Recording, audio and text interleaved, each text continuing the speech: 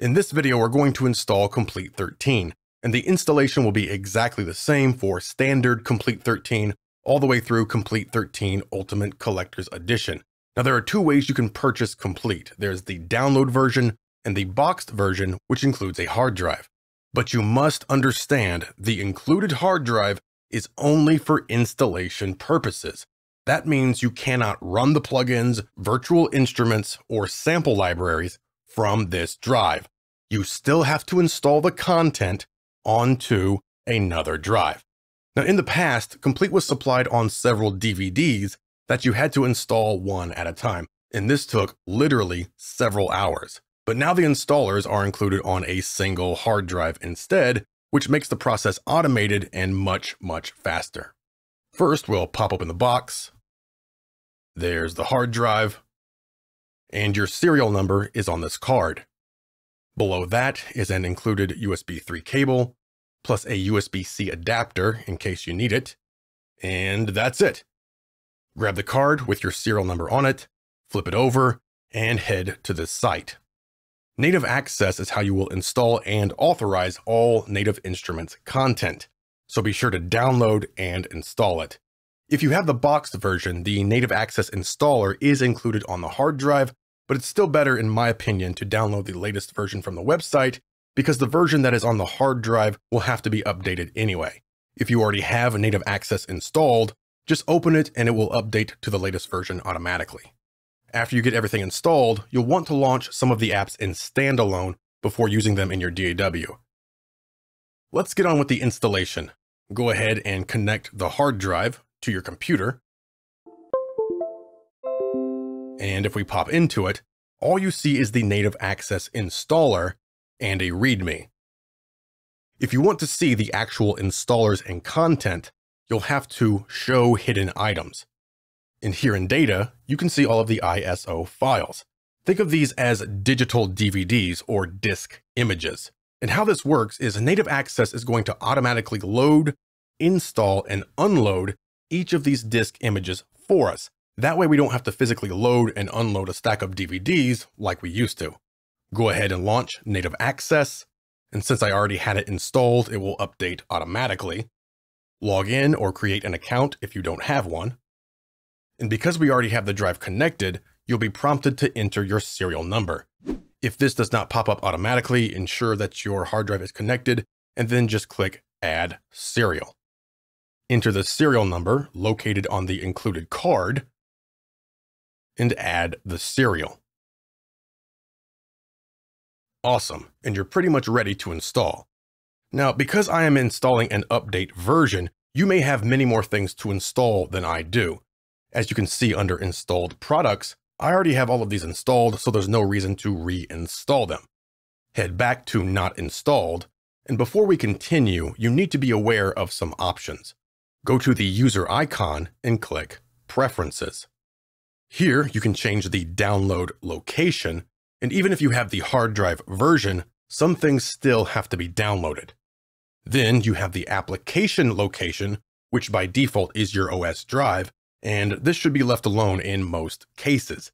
The applications are things like KONTAKT, Reactor, FM8, Guitar Rig, etc. And it's only the app, which is usually pretty small in size, and not the content or sample libraries that run within the apps.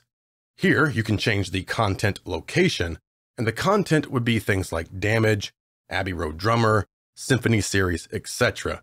And these are usually very large files. We're talking over 1 terabyte for the Ultimate Collector's Edition. So it's suggested to install the content to a secondary non-OS drive.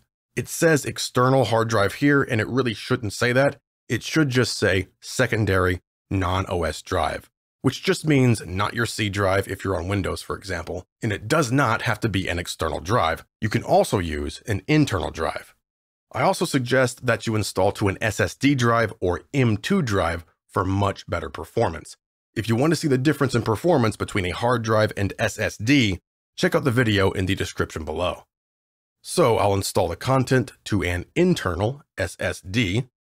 Then you can choose the location for the VST2 files. Don't worry about VST3 or AAX. Those will always go to the hard-coded location. Now, I like to leave mine on the default, but you can change this to other common locations like program files, VST plugins, or program files, Steinberg, VST plugins, or whatever you personally use. Just make sure that the VST2 path is added in your VST compatible DAW. So if you leave it to the default, make sure you add that path in your DAW. Otherwise, you won't see your Native Instruments VST2 plugins. Go to Settings to enable or disable tracking, save, and now we're ready to install. You can install each of these, or just the ones you want, by clicking Install, or just click Install All. Now, if this happens to you, don't worry. It's just letting me know that I don't have enough space on my C drive to download and unzip the files it needs to download. So I'll head back to Preferences and change the download location to a drive with more space. And the files that are downloaded will be deleted automatically after install. All right. I'll choose to install all, and Native Access will install everything for me, and all you have to do is wait. Now this can take a few hours, it may be 1 hour, it may be 3 hours, it may be 5 hours. So walk away and go do something else for a while. You may notice some things downloading, and this is because even with the hard drive version, they didn't include all of the installers on the hard drive. So even if you have the hard drive version, be prepared to download at least 100 gigs. If you take a look at the file system, you can see how Native Access installs everything automatically. You can see the loaded disk image here, and after it's installed, Native Access will eject it and load another one. It's actually a really well thought out system for installation, activation, and even installing updates. And that's it. We are done. Head over to Installed Products to see all of your products. If you ever have any updates for your products, just go to Available Updates and Install. It's all handled here in Native Access. So that's it. We're installed and activated. But before I go, I'm going to change my download location back to my downloads folder. And we are done with Native Access. Go ahead and unplug the hard drive and store this in a safe location in case you need to install it on another system. Remember to open these apps in standalone before you launch them within your DAW. Now you're all done, and you can access all of your instruments and effects from within your DAW. Also, for those of you who are brand new to KOMPLETE, you need to understand that many of the products run within KONTAKT or Reactor. So if you want to use action strikes, for example, first open KONTAKT, then load action strikes.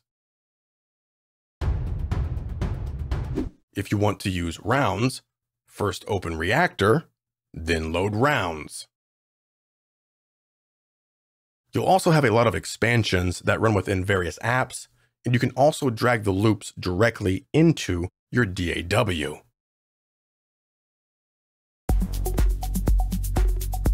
And that's it. You're all set up and ready to use KOMPLETE 13.